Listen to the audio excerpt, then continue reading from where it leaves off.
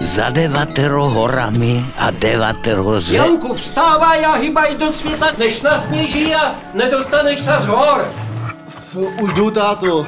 Slezl z postele, zbalil si svých 5 švestek a vyrazil na dalekou cestu, která ho dovedla až do Brna. Začátky byly těžké. Musel čelit mnoha nástrahám velikého cizího města. Svou pílí a pracovitostí, kterou mu otec od malička vštěpoval, když nemůžeš, tak přidej.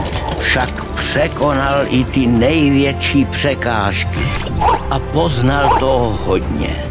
Deriváty, algebráty, softwary, hardwary, kamery, skenery, makroboty, mikroboty, nanoboty, jednoho barmanbota. Váš nápoj, pane.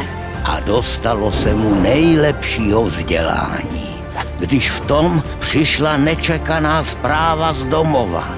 Otec už byl starý. Povolal proto Janka ze světa domů, aby ukázal, co všechno se tam naučil. Janku, vylez z peřin. Robota čeká. Už jdu, táto. Tak se Janko hned pustil do práce.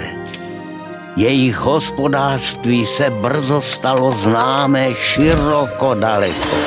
Lidé z celého světa se podivovali, jak je toto všechno možné. A Janko, ten každému hrdě odpovídal. Mám VUT.